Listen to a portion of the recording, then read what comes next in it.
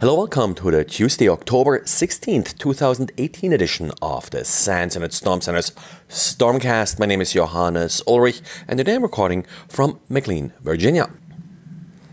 Today, Abdulrahman Al-Kamandi did publish a proof of concept exploit for one particular vulnerability that Microsoft patched last week. This is actually one of those vulnerabilities that didn't really get a lot of attention because it was one of many issues in Microsoft Edge that was patched. And the vulnerability was described as an insufficient UI warning.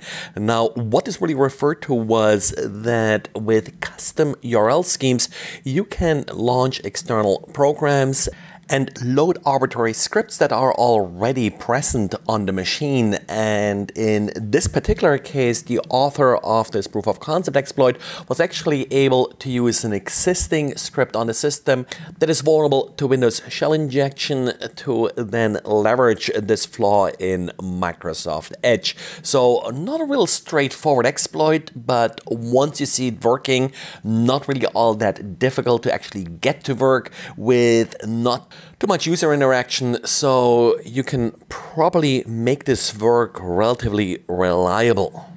As so often, once you chain a number of vulnerabilities that by themselves don't really look all that severe together, you can, like in this case, have full remote code execution.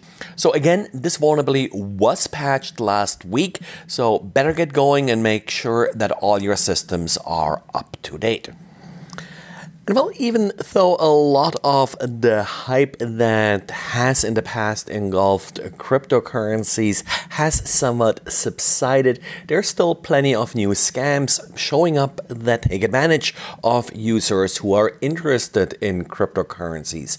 The latest is a set of Android applications that claim to mine various cryptocurrencies but don't actually do so, and some of the cryptocurrencies that they are claiming to mine actually are not really mineable, like for example Tether or Ripple.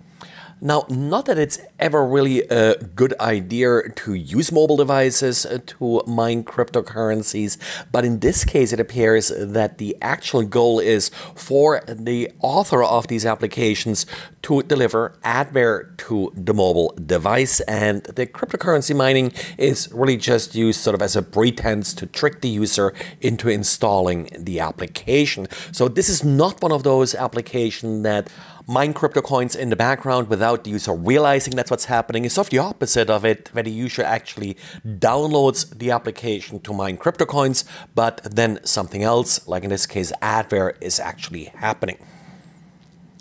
And talking about applications that do something else than they're saying they're doing, in Microsoft's App Store, in the Windows Store, there is an application that claims to be affiliated with Google. The publisher calls itself Google LLC, and the application uses a lot of the design cues from Google, like the color scheme and such, and claims to be album by Google Photos. But instead of really being an album that allows you to manage your Google Photos, this application just asks you to click on ads in order to support the application. Of course, the publisher of the application gets paid for each ad click.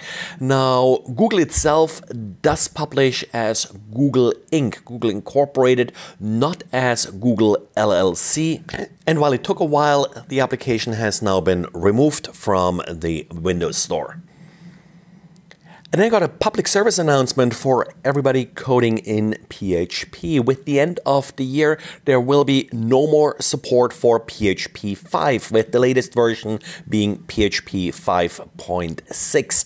So there will be no more security patches. Problem? Well, not too many sites actually upgraded to PHP 7. There is no PHP 6, so you have to go from 5 to 7.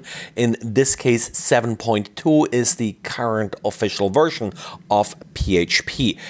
PHP 7.0 will lose all security support starting December 3rd, 2018. So go right away to 7.2. If you're still running 7.1, then you have till the end of next year, December 1st, 2019, in order to still receive security updates.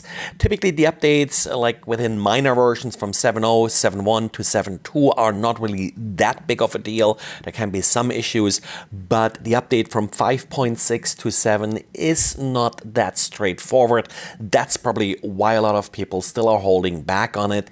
But time to get going on your migration plan and to upgrade to PHP 7.2 soon.